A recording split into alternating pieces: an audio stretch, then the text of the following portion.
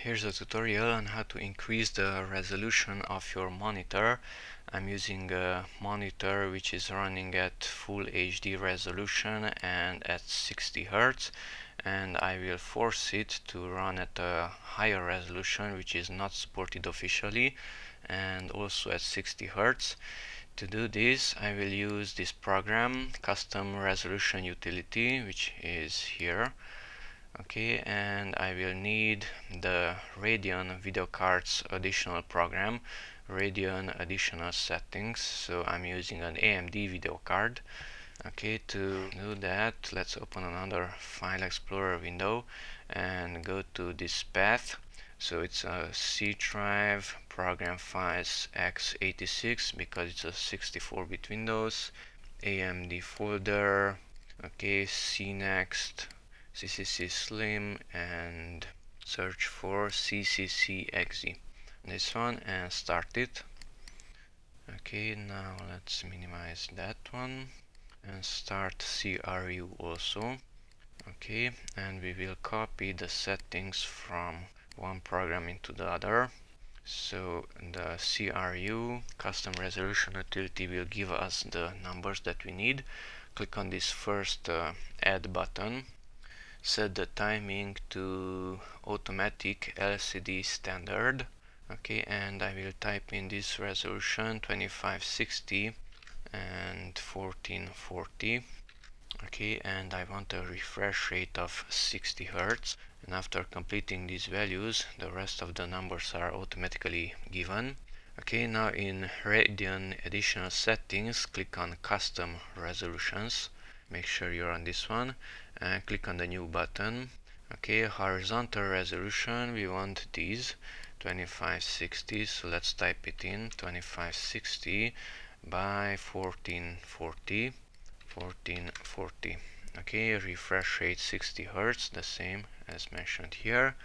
Okay, and then we will copy the rest of the information. So we have horizontal timing and vertical timing, horizontal and vertical here also. So the total on the horizontal, total 2720, type it in here. Display, that is this one, 2560. Okay, front porch is 48. Okay, sync width 32. Now let's get to the vertical one. Total for the vertical, total 1481. Okay, display is that one, 1440. Front porch is 3. Okay, and sync width is 5. Okay, so that's good. Okay, now let's use these two also.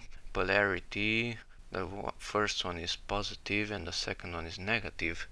Positive, that's okay, and let's set that one to negative. Okay, and after this I will click on this verify button and all the screen will go black, so I have to use a camera to film that one. Okay, so let's click on the verify button.